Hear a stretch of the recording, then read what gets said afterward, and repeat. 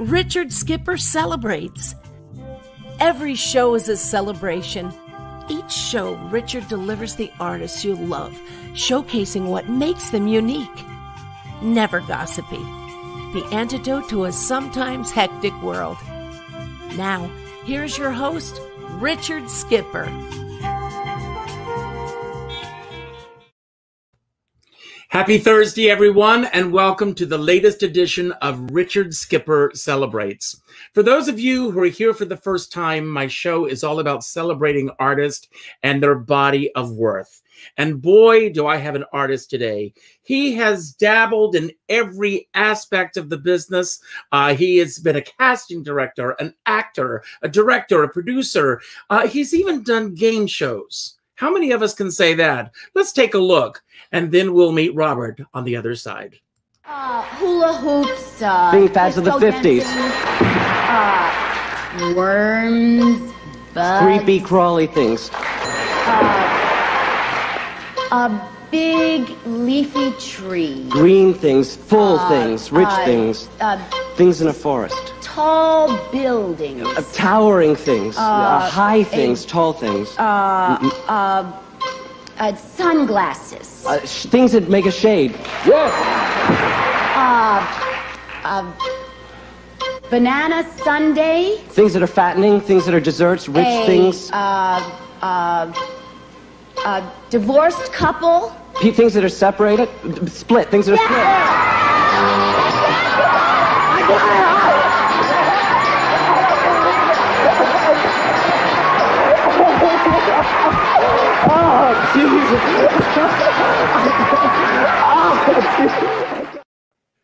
I get excited every time I watch that. And not only, you know, what is so interesting, it's one of those full circle moments. Yes. Because, first of all, Anita Gillette, who I hope she's watching because I am absolutely in love with her. Me too. She's more in love with my husband than she is with me. She tells me all the time. But anyway, hello, Robert Neal Marshall. How are you? I'm great, Richard Skipper. What a beautiful way to... I haven't actually watched that clip in a while, so it was like, wow, that was a very upbeat moment.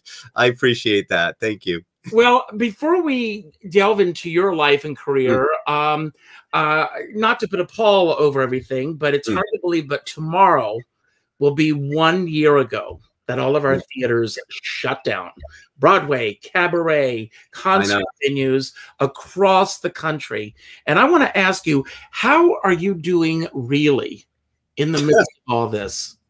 I've been very lucky in the sense that I've been working lately as a managing director of the Columbia Festival of the Arts and the Columbia Film Festival, and that kind of happened because we were a live festival, lakeside, had to do with thousands of people coming out. We couldn't do any of it, but I had started the Columbia Film Festival, which we could go virtual. So I've been very busy in throughout this, and blessed that I at least be able to have some sort of steady income coming in. So we've been trying as best we can to employ other people and find ways to help and supplement artists and so forth through the festival.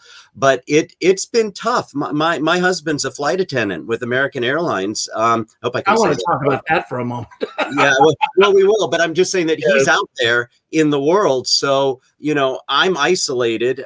He had COVID back in July, but very mildly, but I didn't seem to get it, I guess. Because I was testing negative and no antibodies. So, but it's tough. I mean, like, I'm in this bubble. I go out and there's this world of people driving and doing things, even here in Maryland. And I'm like, what are they all doing, these crazy people? You know, but I get into my groove, my routine, my computer. You know, I miss hugs. I miss, you know, that. I mean, talking like to Anita, we're very dear, close friends now as well. And, you know, what she's going through in New York, and you talk about what you do with your career. And, you know, again, we have so many overlapping friends. I know we joked about that a little, but, you know, to know what they're doing now. So I'm more scared about how is this, because we talk about how are we going to reopen. And Maryland, just literally yesterday, the governor in Maryland said we can reopen everything pretty much as it was. And I'm in Howard County, and our county executive went along with that. And there are people going, whoa, whoa, whoa, hold on. So what do we do? How do we navigate this? How do you navigate a festival when people are anxious to go outside and see things live? Same thing with theater. How do we maneuver this, and when? Well, I want to ask you, what did your calendar look like on this date last year before everything shut down? And what are your earliest thoughts and memories about hearing about COVID last year as everything was starting to shut down? It's interesting, and this ties in with some of our mutual friends. I've been friends with Caroline O'Connor for decades and decades. We worked together in the West End of London as kids, and you know, she went on to do some stellar things, and we've been close. I was in Chicago last year when she was doing a show. She played Madame Zinzani in Chicago at this wonderful sort of cabaret thing she was doing, and she was due to do it through March. And I went to visit her, and this is when they were getting word we're going to shut down and things are going to close. And she had to go back to Australia. It was like, how do I get out of the country properly and do all that? And her husband, Barry, who's also a musician and a producer, Barry had to go back to London first because they had things with the house that they were trying to close down. And so that was when it really began sort of like, wow, like people have to leave the country. People have to get out. Things are shutting down. We talked about the festival then, like, it doesn't look like we're going to go live, but this is what we can do. So it was, you know, you get into tunnel vision. Like, what do we do to keep this going? So honestly, Richard, that was kind of what I remember. And my last flight on an airplane, and I used to be able to travel all the time, and being married to a flight attendant, you know, it was coming back from Chicago a year ago, over a year ago now. Well, this is all about you today, but I do want to ask you, how did this affect his business at first?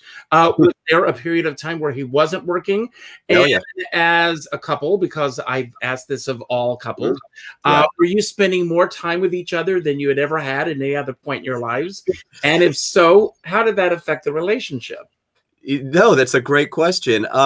We navigated it well, because there was a period of time when he was home for a period. He was off when he was sick. He had to take leave. He had to quarantine, but he wasn't really sick. I think he had a fever one day. He was really lucky compared to other people. We actually just lost a board member at the festival, a wonderful woman named Laura Weatherald, and to COVID. It was tragic, and such a beautiful, lovely soul too. So it's hitting closer to home with a lot of people in many, many ways now, more than it did in the beginning. But for Craig, he was home and it was good. I was glad he didn't get really sick. I was nervous about what would happen, but it was like, I'm okay, you know. And we can touch on this later, but I'm part of what I did is, and you may ask me this later or not, but I did a documentary called Back from the Light. I'm a near-death survivor. I don't know if you knew that. No, I didn't know that. That's amazing. Back in 2013, August 3rd, I had a massive heart attack and was clinically dead a minute and a half, and they resuscitated me, and it sparked a whole series of things. So and the reason I bring that up now is that the concept of my own death is sort of compared to other people, my family, the people I care about. So when he had to go back to flying, it was very, very limited in the beginning, but then they just started pouring all these passengers on the planes. And he says, these flights are full. And lately it's been packed. I mean, he just did, you know, the Miami turns out of DC, going down there with all the college students, you know, spring break. So a lot of people are acting like the world is just. I know. Well, I'm not one of them, not yet. I live 25 minutes north of Manhattan, and I have not been in Manhattan since yesterday marked 1 year. Wow. That was last there. But I want to ask you, I know that you were born in Baltimore. Yeah. But you grew up in New York, and we'll talk about your family growing up in a moment. But what was it that took you back to, you know, you're in Baltimore or outside of Baltimore now? In Columbia, yeah, Maryland, Columbia, between Baltimore and DC. It's a beautiful, very open, artsy community. It was built on by the Rouse dream, the vision of equality and diversity, and it was something very rare to find. Long story made very short. Craig and I after I worked in London and did all my West End stuff, I came back to the United States, was trying to acquire the rights to a particular musical. We can talk about it or not. And on the flight, yes, on the flight to Los Angeles is where I met my other half. And we lived in LA. I ended up moving there. I just come back from England. New York was cold. It was damp in England. I'm like, this is sunshine. This is beautiful. So I moved to LA and we lived there for many years, about 6-7 years. And during the Rodney King riots, decided to come back. Now, my mother, my blood father is now deceased, but my mother married this guy young, right out of, she was just going to college, first marriage. She ended up divorcing him 2 years into the marriage. So she was a single mom, a single actress in New York trying to survive. She was on Broadway, did all of that as well. There's actually a picture of your mom. Yes. Oh my gosh, you are prepared. Yes, I am. That's gorgeous. That's Never Too Late with Arthur Godfrey. Yes. That's where I made my Broadway debut. I could share that story with you as well, but it was unofficial. But, anyway, so my mother remarried, and then she married Paul Marshall, who is my adopted father now. And so it was this whole relationship of being in New York and being in LA, but I had family still here in Maryland. I used to come to visit. And when I came, we had to get out of LA after the Rodney King riots. We said Craig was laid off from TWA. The business was in upheaval. There was all these changes. Rodney King, the economy was really difficult. And I'd visit my dad and go, my God, Maryland is so beautiful. And I ended up coming back to the place of my birth. Nothing to do with theater for a while. I took a hiatus and met somebody who said, oh, you do theater. Would you like to direct a local play? And I'm like, oh, I haven't done that for years. And guess what? A little fuse in there, boom! It's like you're back. I'm a theater alcoholic, I guess you could say, a theater addict, theaterholic. Theaterholic. Once it's in me, I can't get it out. So I know. I mean, you were born in Baltimore. You moved to New York, but then you grew up in Inglewood. Am I correct? Which is very yes. Where I live in Bergen County. Yeah, my parents, I grew up in Manhattan for many years. I went to professional children's school. Actually, Matthew Arkin was a buddy of mine, and we reconnected recently over Facebook. It's amazing the friends you can reconnect with. So I went to school in New York, in Manhattan, a prep school on the East Side. I was a West Side kid. And then my parents moved to the suburbs. My dad had a law firm. He's copyright law in Manhattan on West 57th Street, just down from Carnegie Hall. And actually it was the same building as Chaffee. Sorry, Rollins and Chaffee. I'm going blank on his name now. My God, he's the actor. Woody Allen. Woody Allen's agents were in the same building there. And there was also a madam on the top floor. I remember. There always is. Yes, because I, as a kid, I would get in the elevator and these guys would smell of this rich oil aroma, and it's like, what is going on? God, what strange memories. Anyhow, so we moved to Englewood, New Jersey. And then eventually my parents moved back into Manhattan once the kids were out of the house and moved on to downsize, eventually moved to Florida. So it was a period of time. So I grew up in my high school years in the suburbs. B and Liz Alda were classmates of mine. Alan Alda came to see me do a play with that opposite his wife. We did Goody Proctor, you know what I'm talking about, I'm having a senior moment now. No, I have them too. So the play about the pilgrims and the witches. Oh, the Crucible. Crucible, yes. Crucible, yes. We did the Crucible, and Alan Alda came, and he was like, came to see the show because his daughter was Goody Proctor, I believe, and at the end he said, "Oh, you did a really fine performance." I'm like, "Oh, gee, thank you, Mr. Alda." And he ended up speaking at our graduation too. I'm class of '78, so that's and he came to talk then. And I remember sitting in a math class, and this girl's writing, her Alda is written all over her book, and I just remember saying, "You aren't related by any chance?" And she goes, "Yes, he's my father," like that. Well, I want to ask you. Your mom was an actress. Your father dealt with copyright law. Yeah. And was there a specific defining moment for you where you said, "This is the path I want to take"? And what was the response from your parents? Well, that's interesting. my grandfather, my mother's father, was a newsreel cameraman, and he had a film business after the war in Chicago that then my uncle did my early film production work, and I got to travel a lot with them. I was going to school at NYU, getting my film degree, and working for my uncle and my grandfather. No, my grandfather had passed away then, just my uncle. I used to get these, you know, my paychecks from the accountant, and she would go, "I bet economics class is pretty boring after flying in helicopters for the Marines." And I'm going, "Yes, it is. I want to go work." No, it was, I'm sorry, what was your question? You know, about your parents' response to you wanting to go into my response to it. So with my grandfather in the business and things, they brought me in very early to be in some of these movies when I was a kid. And my earliest memory actually was playing a pilgrim child. Funnily enough, we're talking about pilgrims, child in a Thanksgiving movie where my cousin and I were little pilgrim kids together. And I just remember, you know, being on the set and being in these costumes and that smell that's in a studio and just being hooked.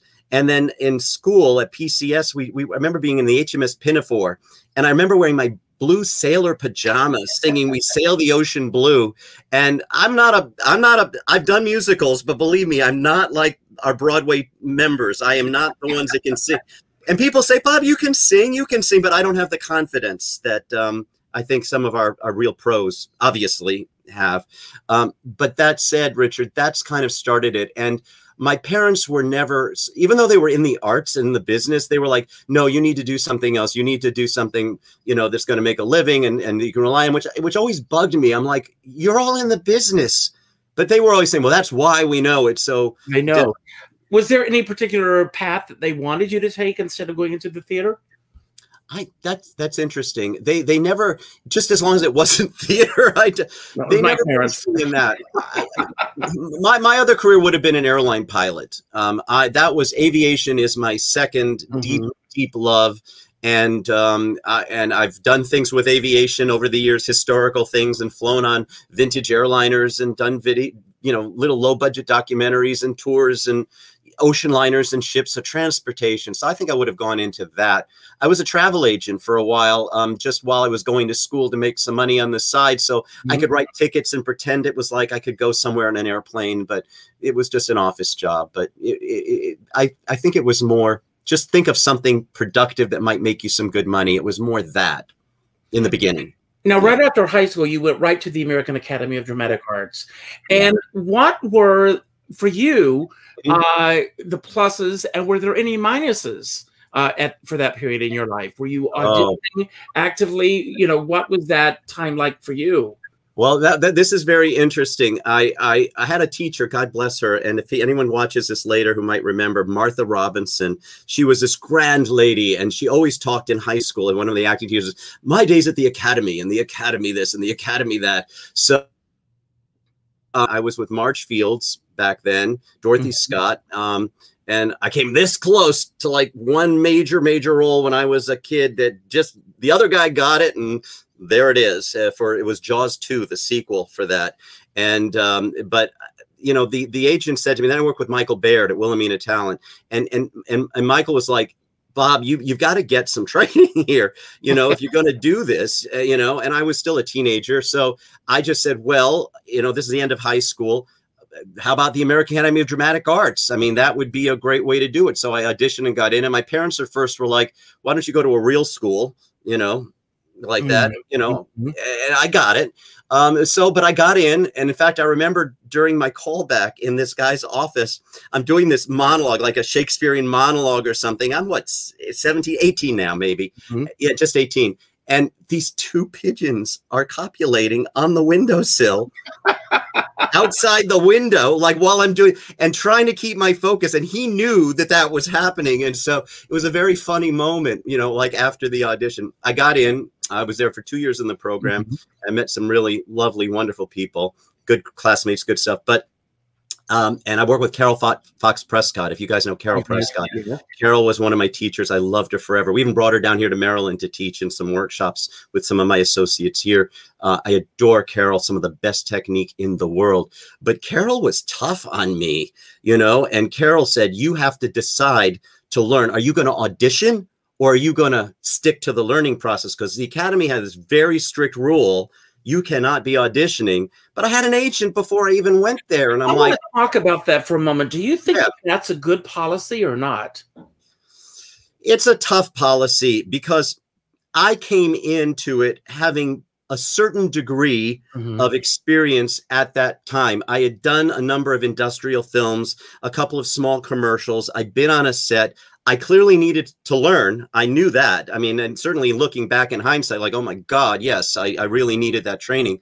But I think that it's part of it. I think it's part of it, as long as you don't get overwhelmed to the point where you're not focusing on your craft and it's all about the business. But that's my problem with it. They don't teach you the business of it. It's all about the art. And I'm like, you know what, guys? It's a real world out there, and you need to learn how to navigate this. And nobody teaches you. No, you know what? We got that. Weast Baron was the best training for that. I did soap opera classes with some wonderful people. I worked with Michael Ingram in some classes as a teacher in the TV commercial classes. They taught you the business, you know? Well, what are some of the things that you did glean from your time there that have shaped you in terms of both your career and your personal life? At the Academy, you mean, or in? Yeah, the Academy. Well, I mean, just the skills, the confidence of that, knowing as much of what's BS as much as what's real.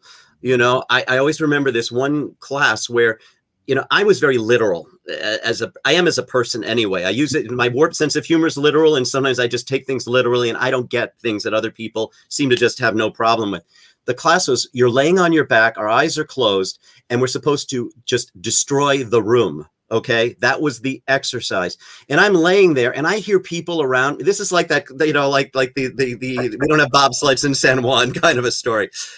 I'm laying there and people are grunting and they're groaning and they're banging on things and Carol comes standing over me and I'm laying there concentrating very hard on what I'm doing. And she goes, "You're not doing anything, Robert. Why are you not doing anything?" And you know what I was doing, Richard?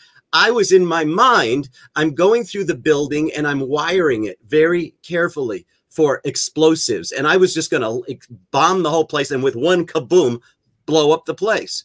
I was doing the exercise in my own way. There's a great anecdote that Nathan Lane was in one of his first acting classes and he paid $300 to be in the class. And everybody had to go to the window, look out the window, and imagine something that was out there, outside the building. And then imagine being that object or being the birds or whatever it was. Right. And he went to the window and he stood there and he stood there and he stood there. And finally, the professor or the teacher said, "So what do you see?" And he says, "I see $300 floating away."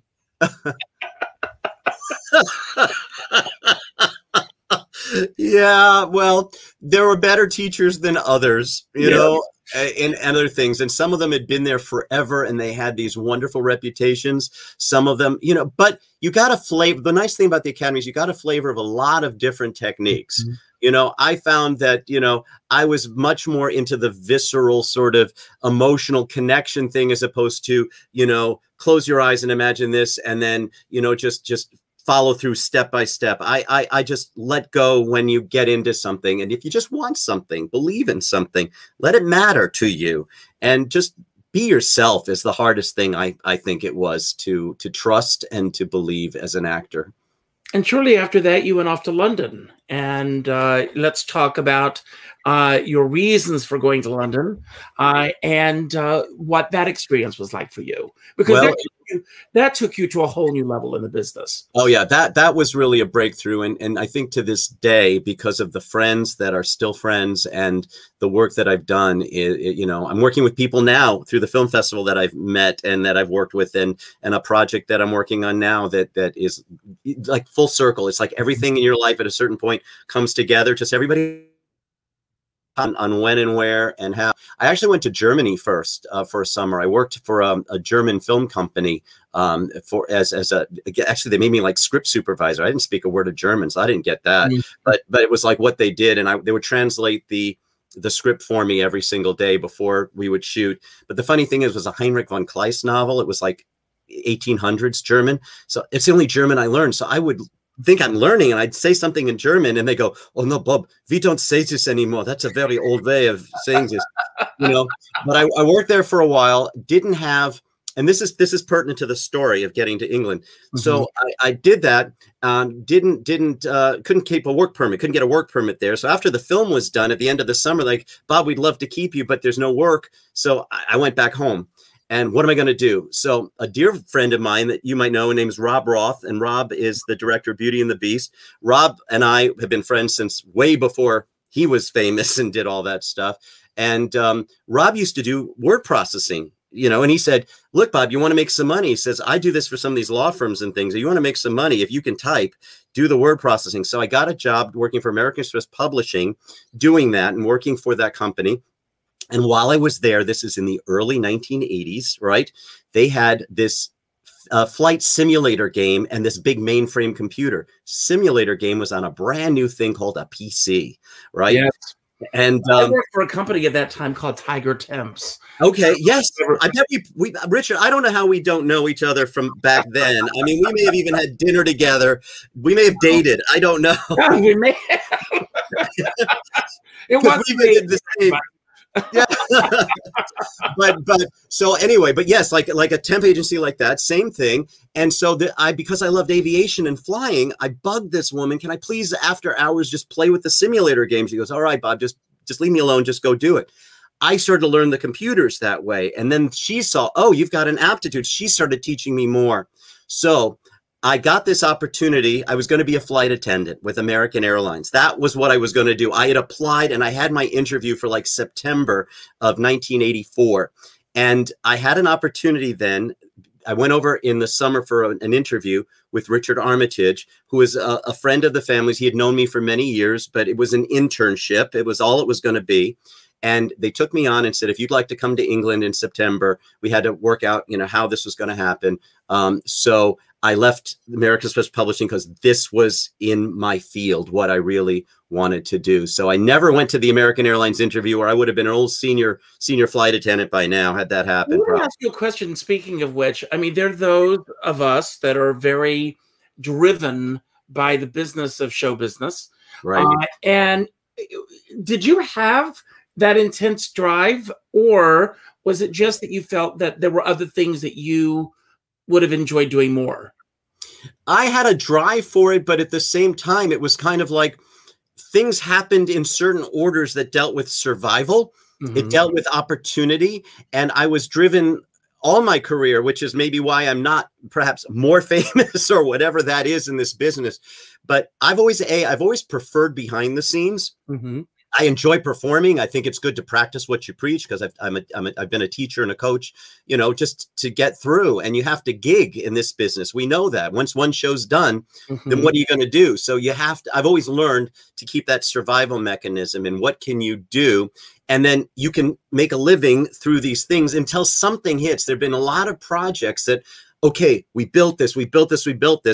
It gets to a point, and then something, is it that I'm not good enough? Is it that something just didn't click? Whatever. But then things are good. It's just the timing is right or it's wrong.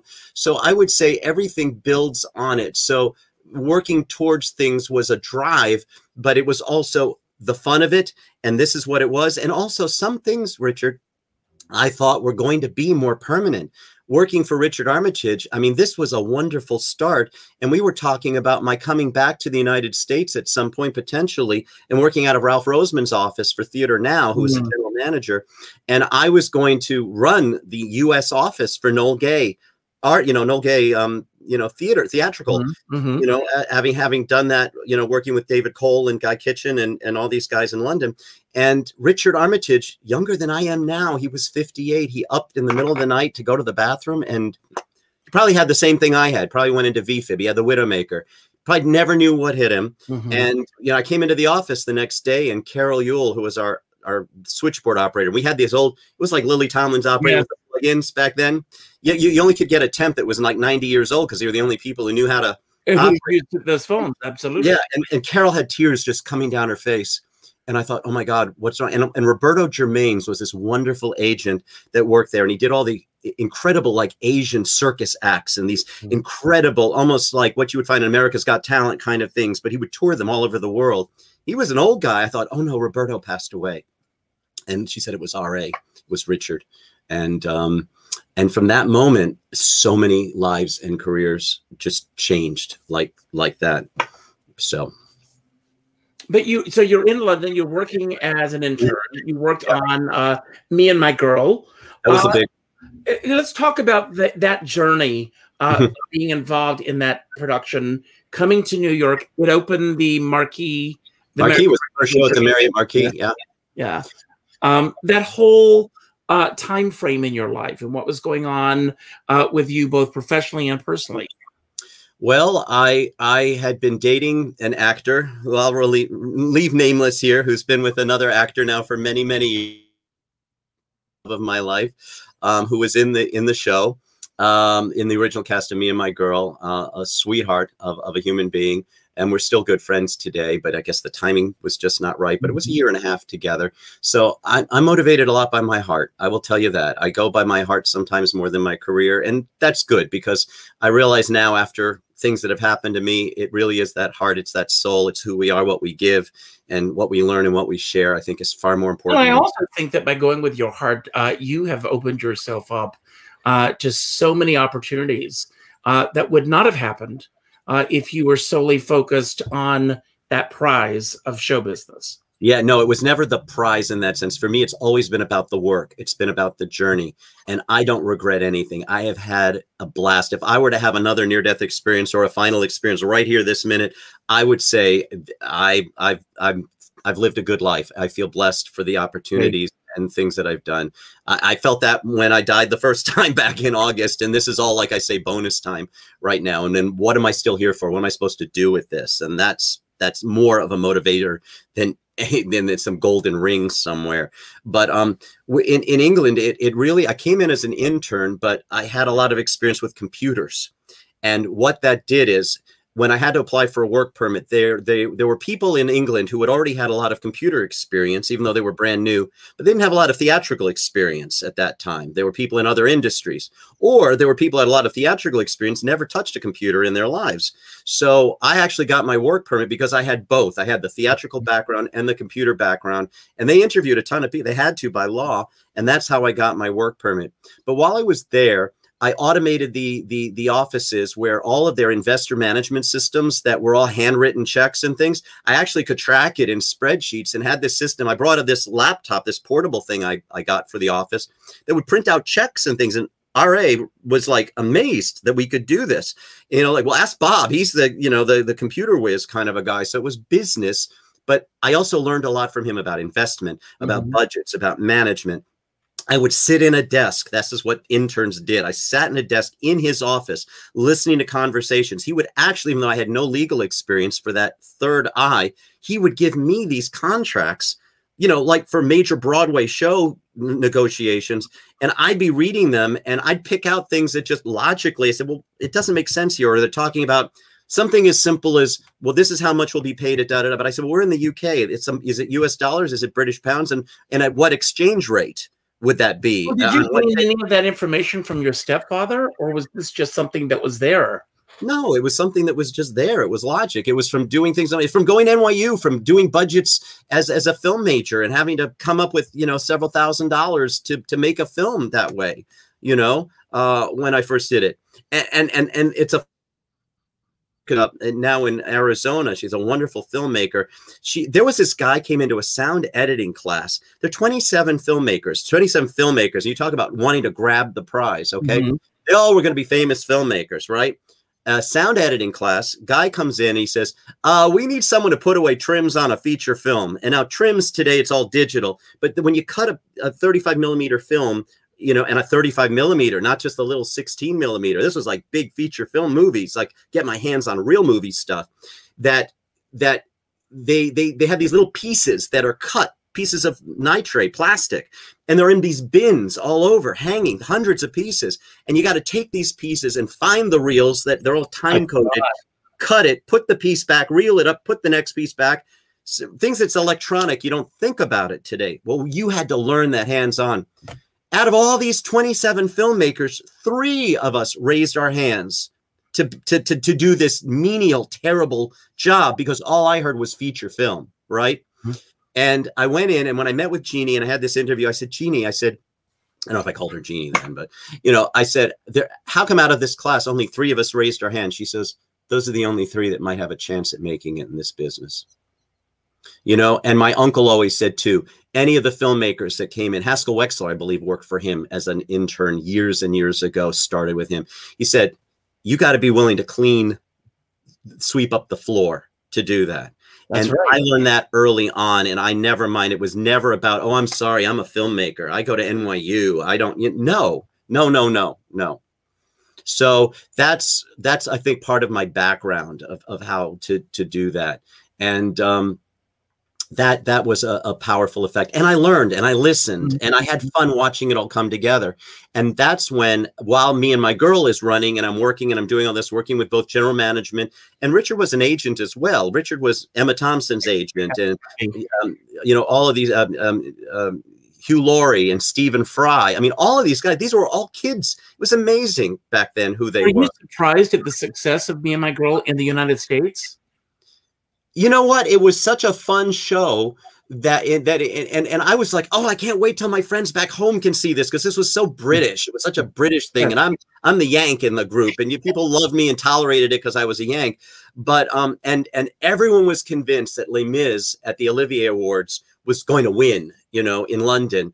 And, you know, and I love these guys. Don't get me wrong. I love them dearly. And we all, you know, played softball together. I started the softball league. I brought America to England for a while, but we all played together, but there was fierce competition, and everyone was convinced that they were going to win Best Musical. And Me and My Girl won that year. Robert Lindsay won. Right. That's right.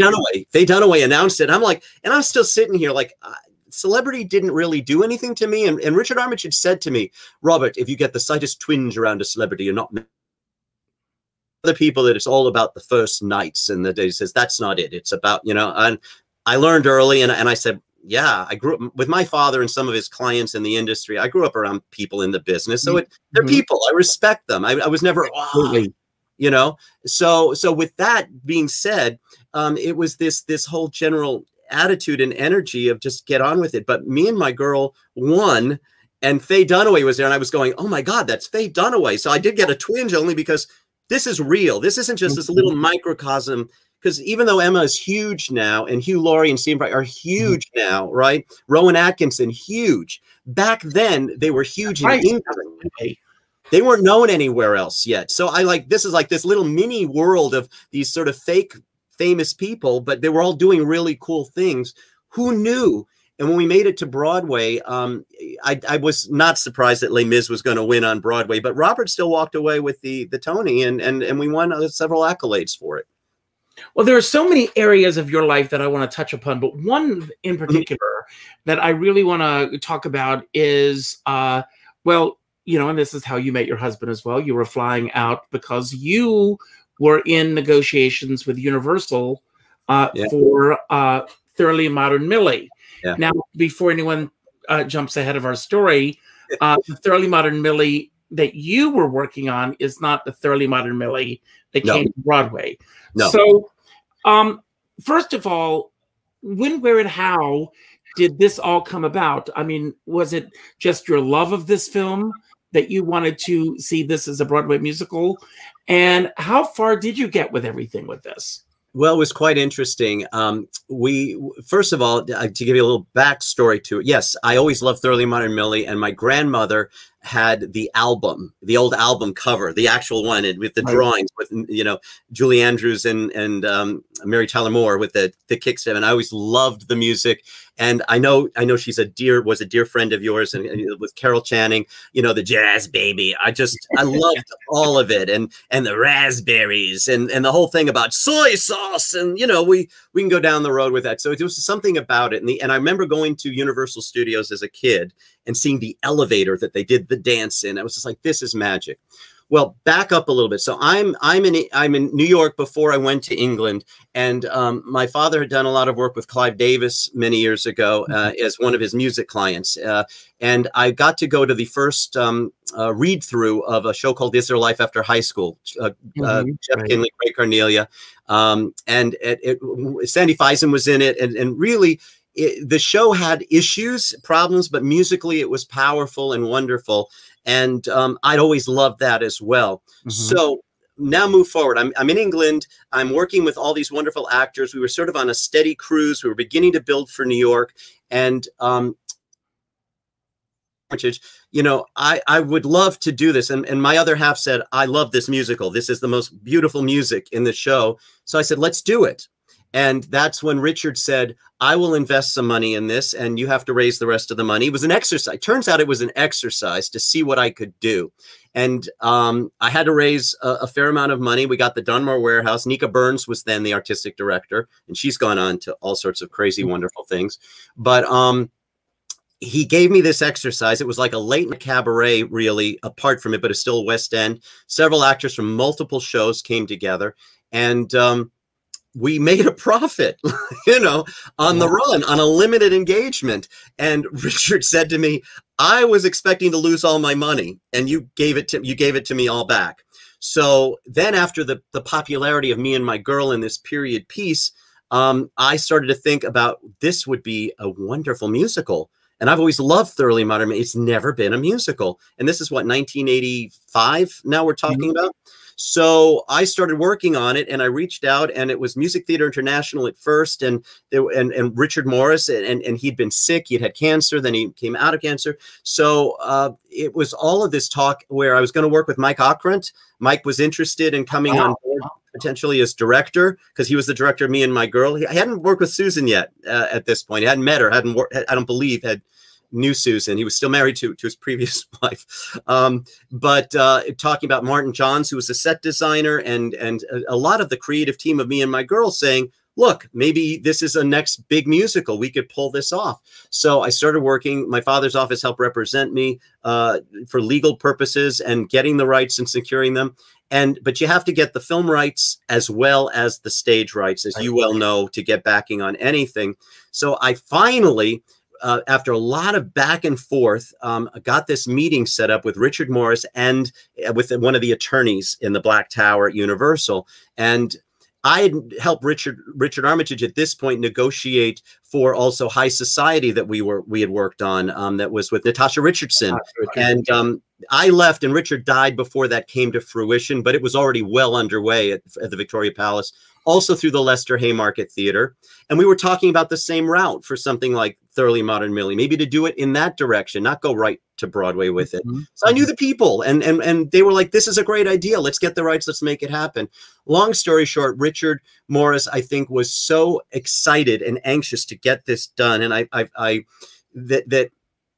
think he suddenly thought, well, now if these people are interested, now I can get big money for it. So instead of a smaller sort of deposit or down payment, the money got astronomical beyond what was reasonable. When I went in to the Black Tower, the attorney that I met with, you know, I was 24 years old then. Now, if you're 24, you're hot stuff. I mean, everybody thinks you're the hottest new producer. When you were 24, this was an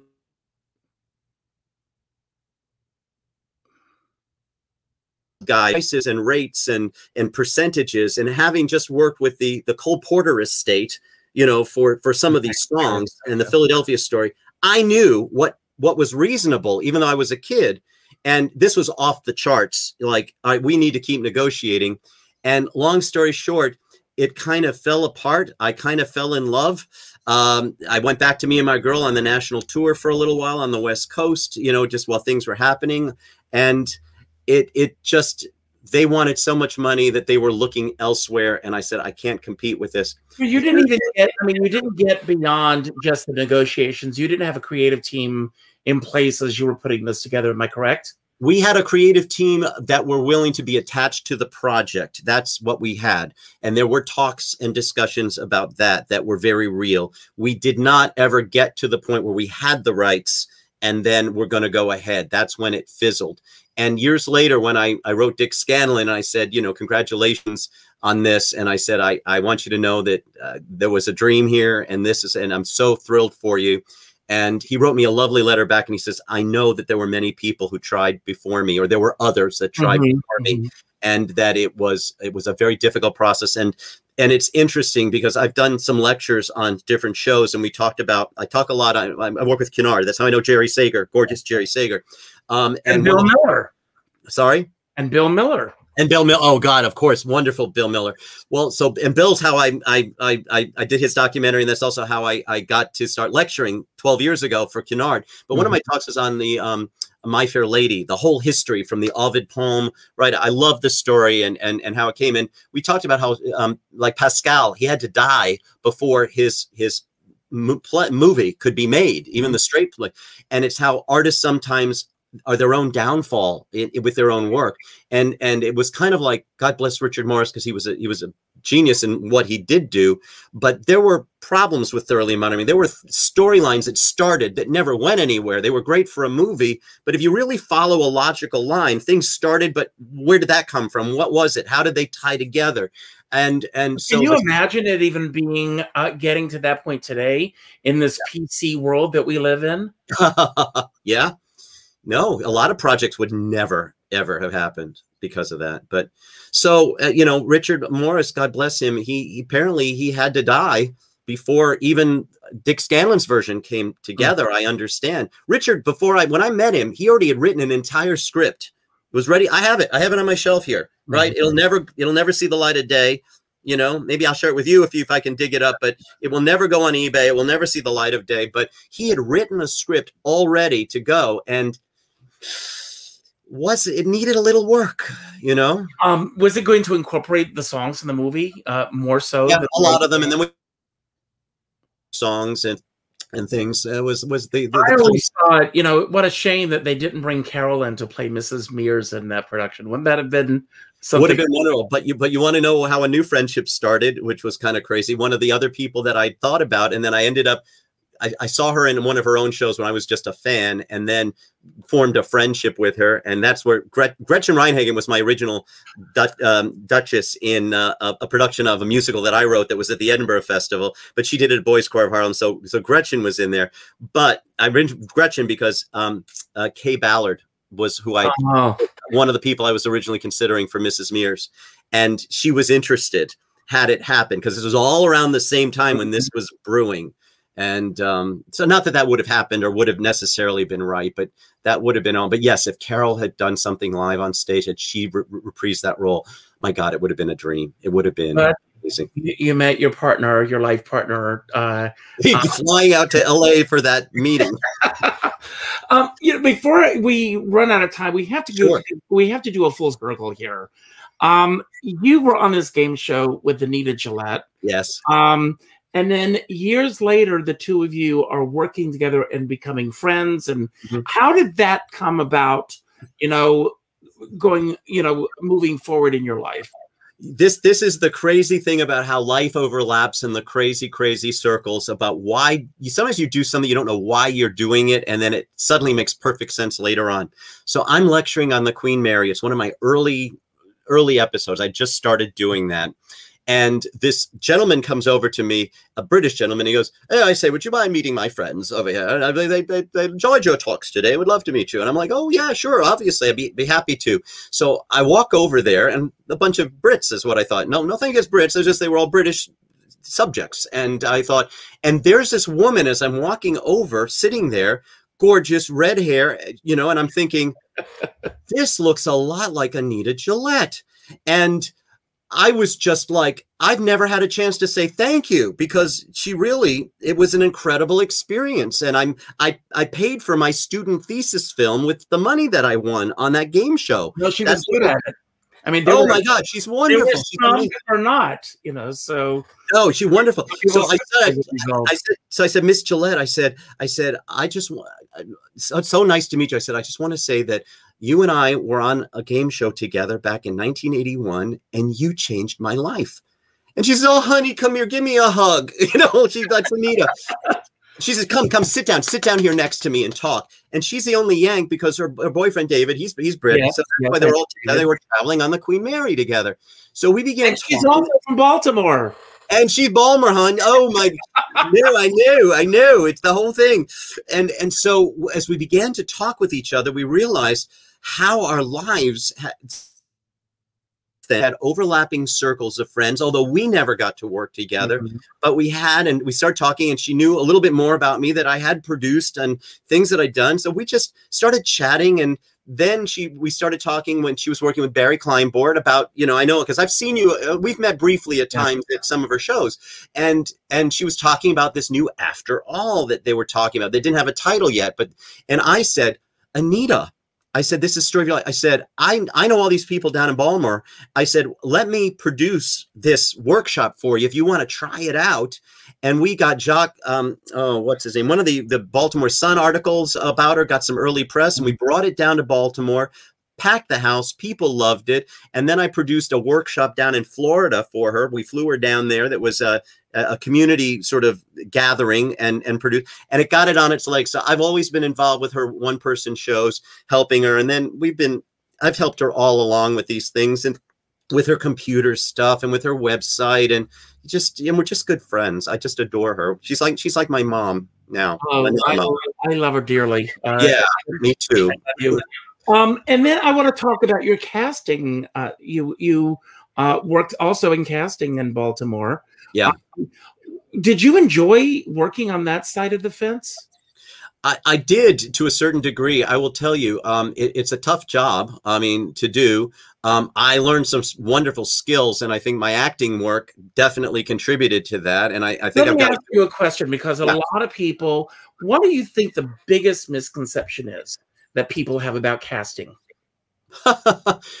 I don't know. I think that people, they think that it's a power trip, like casting directors are going to be able to pick and choose and whatever. And there is a certain degree at times of, favorites that casting directors have. But ultimately, casting directors, as you know, generally don't make those decisions. They can influence them, but it's the directors and the producers that do it. We're kind of like temp agencies for actors in many ways. And I don't mean to downgrade it, but you need to have a good eye and a good match for things like that. And Susan Allenbach was a dear friend of mine from LA. And Susan, we used to work at California Association of Realtors doing like computer work together. She came back to Baltimore, ended up working as John Waters' assistants for many years. And I needed some work. And I said, Susan, if you hear of anything, let me know. She goes, well, you know what? Pat needs somebody to help her with casting as a casting associate, casting assistant. You think you'd be interested in that? I said, I'd be happy to talk about. I love theater and film and stuff, and Pat Moran, my God, with her history, The Wire and all that. So we went in, and Pat and I started talking about the ocean liners and my ships. It wasn't talking about theater or film. She's like, Robert, you were on the QE too? I just love ships. It was one of the best places I'd ever been. And I'm like, yeah, Pat, I love the ships. And she says, well, when can you start? I can't pay you much, but whatever. Little did I know that is the world that happened. That we're going to come on board, but it was an art. There's an art to it. There's definitely an art to it. And I've been able to do some other mainstream casting apart from that, but very proud of being able to fit the pieces together and know the body of actors and say to them, this is who we have. Like working with Jay Roach when we were doing Game Change, for example. There's one actress, I will give her a shout out, Jill Redding. She'd done smaller parts on The Wire. She was a bartender in several series. She was pretty well known, but small local actor in that respect. And there was this part, I don't know if you remember in real life, when with McCain at this convention, and there was this larger white-haired woman that came out and she said, I don't trust this Obama. He's an Arab. And he goes, no, ma'am, I'm sorry. No, of course I remember that. Very famous moment. Well, Jill Redding was like perfect for this part. And among all the other casting things, I said, Pat, I know exactly the actress for that role. And Pat looked, she says, oh my God. So, and then Jay Roach was like, my God, this is genius. And she got the part, like hands down. And she did a beautiful job in the movie Game Change. And a lot of, we cast like a lot of the day player roles, the smaller, all the children we did the casting for. The starring roles were, done out of LA with David Rubin and Richard Hicks and stuff. And then when Veep came along, Julia was in the office, Armando Iannucci, they all came in and were really lovely people. At the end of that, we didn't really know that the show was going to be a huge hit. I mean, obviously it was, but we finished the first season. It was months before it happened. That was in 2012. And we had the Titanic. I did a lot of stuff with the ships, as I said, and I was invited by Bill Miller to go on one of these ships to the actual site of the Titanic sinking, 41 North, 50 West, on the 100th anniversary of the Titanic. Oh, wow. Wow. And I said, Pat, I need to take a brief leave of absence, if that's all right, just to do this. And she's like, Robert, oh, I understand. And because the production had finished for season 1, but they hadn't aired it yet, it was like, okay, you know, there's not going to be a lot of money coming in. She was happy for me to take a break. I did that. And it was an incredible story and an experience, spine chilling. But then I came back and I had done some side work with the Columbia Festival of the Arts. And it turns out that they needed a new programming manager. And the programming manager was just like a casting director, but instead of casting actors, I'm soliciting and looking for bands and musicians and musical acts. And you go to APAP and you meet all the agents and you find these things. And it paid much better than casting did. It was a steady job and for a well-established organization. And that was my entree to that world. So it was like doing what I was doing. It had a flow. It made sense. It just wasn't mainstream HBO anymore. It was a smaller organization. And I did that for a year. And literally 3 days after that contract ended is when I had my heart attack. And I life and my body and all sorts of things. And that's where my career just kind of, it did loops and other projects in between. That's how kismet, I think, things. I can't believe this, but we are at the end of our show. But oh my gosh. You know, but before we go, I want to ask you, what would you say to this kid? Oh God. Believe in yourself that you can do anything you want and you're not the insecure person that you felt you were, that just believe that you can go out there and be bold and stand up for yourself and believe that you have a right to do anything like anybody else does. And you can be that complete person. That's and every young person should believe that. Believe that Robert, I've enjoyed this so much. There's so many other layers that we didn't even touch upon today. We have to bring you back sometime if you'll come back. I would love it, Richard. Thank you. I want to thank everybody for being here today. If you enjoyed the show, I hope you did. Please tell your friends. Whatever platform you're watching or listening to this on, please leave a comment. And if you happen to be watching this through Facebook or another medium, please go to my website, richardskipper.com, sign my guest book with your thoughts about the show. That does help to boost me in other markets. I want to let everyone know that I'm taking tomorrow off, but I'll be back on Saturday with Sammy Goldstein. Speaking of cruise ships, he's been working for years on the cruise ships, and we're going to talk about his life before the pandemic and how he's going to be going back. So I'm looking forward to that. I also end every show by telling everyone to go out and do something nice for somebody else without expecting anything in return. Go to your Facebook friends list, and the second name that pops up, reach out to that person with a phone call and let them know what they mean to you. Not a text message, not an email, not an inbox private message, but an actual phone call. Because as my dear friend David Friedman says, we're all in this together, but we're not in the same boat. And you never know what someone else is going through. Robert, I once again want to thank you. Anything, I'm going to give you the final word. Anything that you want to expound upon that we talked about today, anything that we didn't talk about that you wish we had, or just any message that you want to put out to everyone, this is your platform to do so. Thank you. Thank you, Richard. You're so sweet. And thank you, first of all, just for having me on the show. This is an immense pleasure. I look forward to talking to you off screen or on more in any respect. But I would just say for everybody, you know, we're here for a reason. We're here to teach and to learn and to grow. So feel that light, feel that calm, feel that love, embrace it in your life and give it out. It will come back to you tenfold, 1,000-fold. No, go out and make it a better tomorrow. Thank you. Goodbye, Robert. Bye. Thanks. Bye. Thank you.